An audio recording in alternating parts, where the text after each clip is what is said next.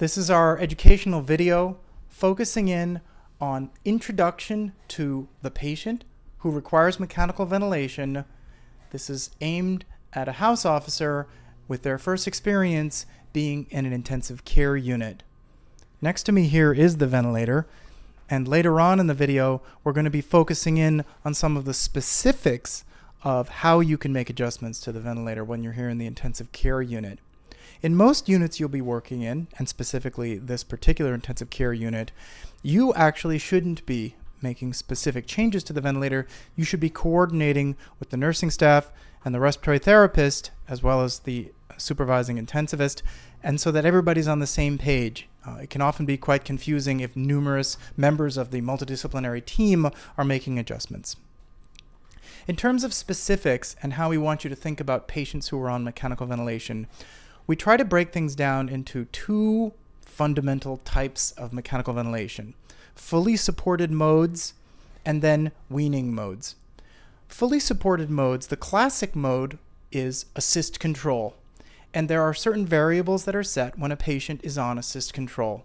You set a respiratory rate, a tidal volume, an FiO2, and a PEEP level, and we'll go over some of that more when we talk about the ventilator.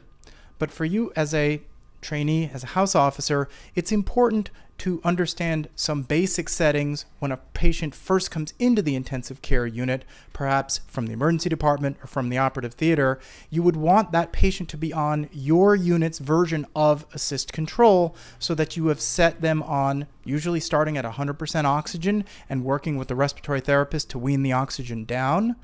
You'll set them on some sort of reasonable rate, 12, 14, 16 breaths per minute. You'll set a tidal volume usually in the 300 to 400 milliliter range, sometimes higher, but as you'll see for patients with ARDS where you're aiming at 6 mLs per kilo predicted body weight, often their tidal volumes will be much lower than that. And almost all patients are set on a PEEP level physiologic of starting out at 5 centimeters of water, and for the majority of patients, specifically here in a surgical intensive care unit, you can leave them on these low levels of PEEP and they won't require further adjustments. Patients who develop acute respiratory distress syndrome often require higher levels of mechanical ventilation. In this particular intensive care unit, our most commonly used ventilator mode is what's known as PRVC, pressure regulated volume control. And you can get through the whole rotation and think of it as a form of assist control, but it's actually a complex mode. And it's what's called a dual mode of mechanical ventilation, in which you are setting it as though it is a volume targeted mode, but it's really a pressure targeted mode where the computer in the ventilator is titrating the pressure target up and down to deliver the tidal volume that is set by the clinician. And although that can be a bit of a mouthful, the idea is there are real benefits from a patient standpoint of using a pressure-targeted mode of mechanical ventilation. First of all, it gives them what's called demand flow. As they breathe in more, they get the flow they need since you're focusing in on a particular pressure, and you get most of your flow up front. In addition, as the patient's pulmonary compliance changes, the amount of tidal volume they'll get can change from breath to breath if you're using a mode like PRVC. There are some times where you will see the intensivist and the respiratory therapist work with each other and disengage the patient off of PRVC and formally switch them to either a volume control mode or a pressure targeted mode like pressure control. And it really is like taking a car and switching them from an automatic transmission to more of a stick shift, where we want to specifically either dial in a pressure or dial in a volume and have a volume delivered, rather than have the ventilator dial up and down on a pressure to have it try and get that tidal volume that we dialed in. What we'd like to do here is give you a tour of the Maquette Servo I ventilator. This is the ventilator that we happen to use in all of our adult intensive care units here at the medical center. This is a standard setting. We have an artificial lung here, and this is, as you can see, the patient is set on PRVC, pressure regulated volume controlled. The patient is set with an FiO2 of 60%. There's a PEEP of 5 set, and you would change these by dialing the little knobs here up and down. There's a set rate of 15, and the tidal volume is set at exactly 450 milliliters. If you press this button here, this is the standard mode that you'll see on this particular ventilator, and this is telling you what the patient is actually getting. So for example, you can see that the tidal volumes going in are 454 mLs, and the tidal volumes coming back are 458 mLs.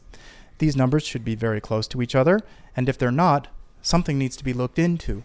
Either the patient has a problem with their endotracheal tube balloon, or the patient has some sort of bronchopleural fistula of some kind where air is leaving the patient, not coming back through the lumen of the endotracheal tube.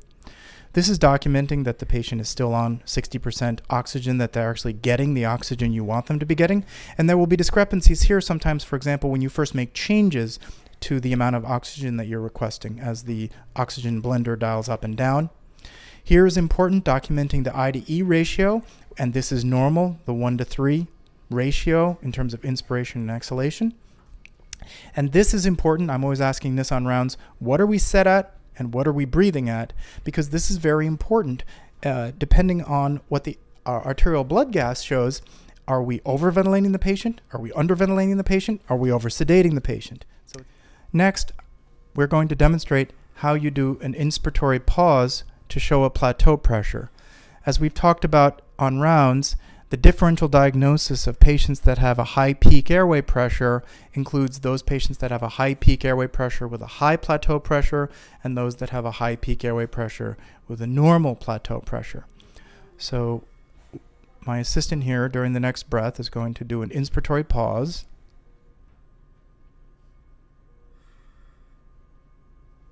And you can see that the plateau pressure is 16 and the peak airway pressure was 19. And so the overall is that is particularly, it's remaining elevated.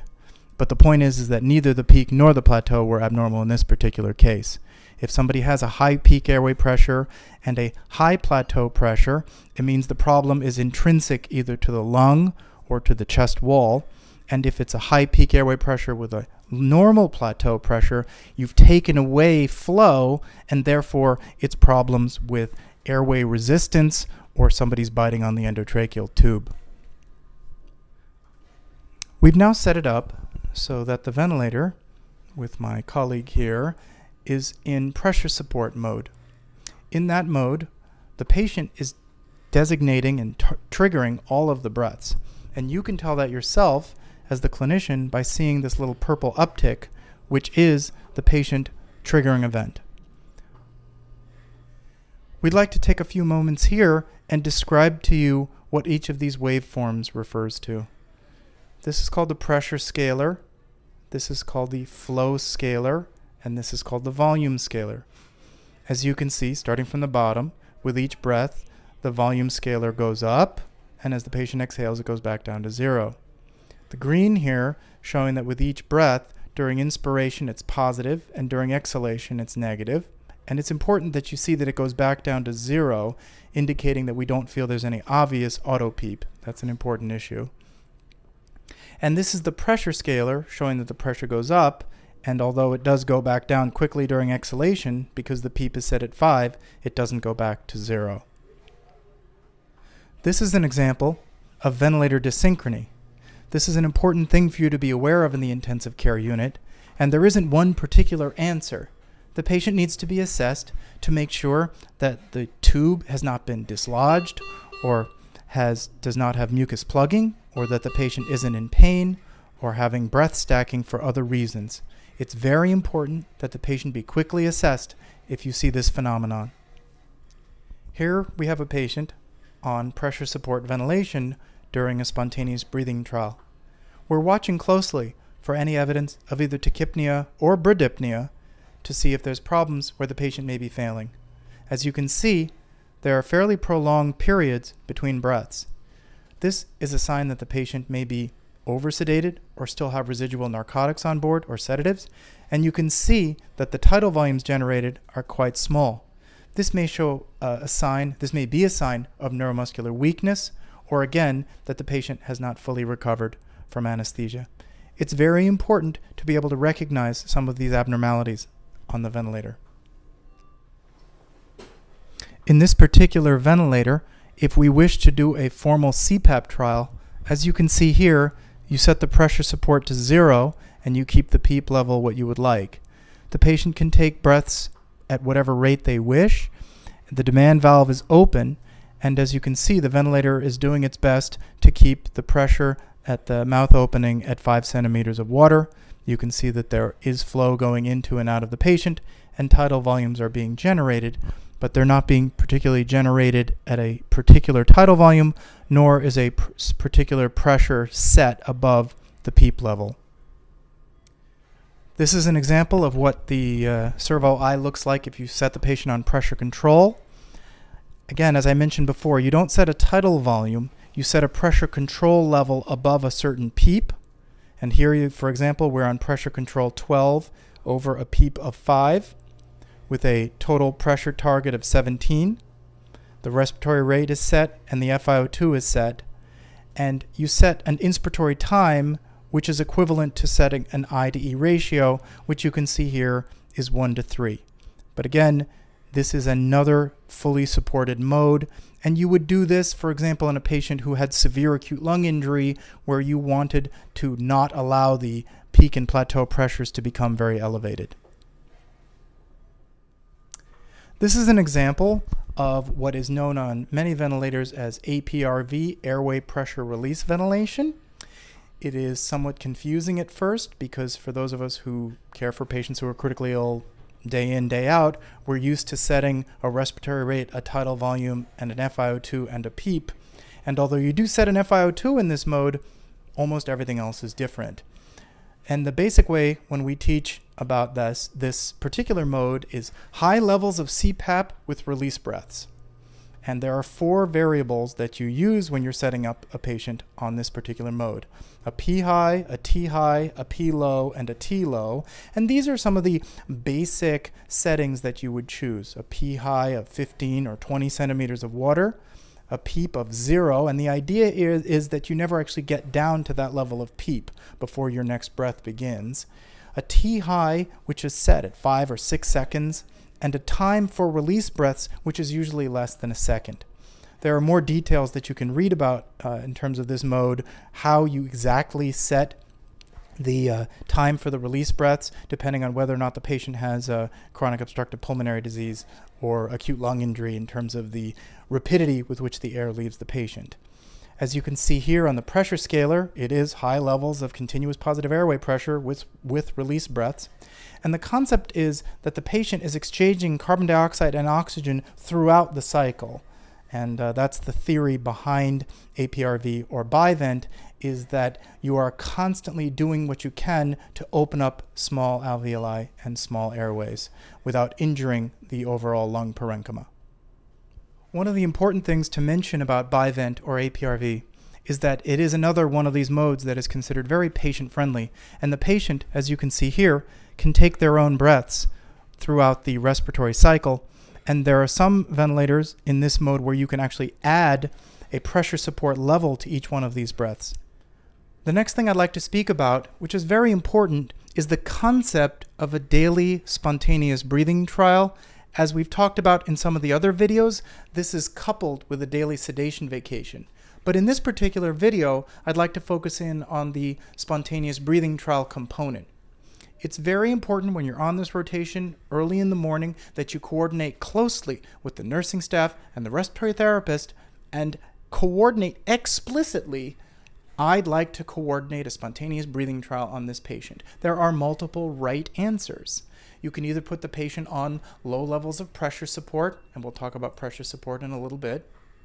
You can put the patient on formal CPAP, continuous positive airway pressure, or for certain patients, such as subgroups of patients who have a low ejection fraction, you might want to put them on a formal T-tube trial.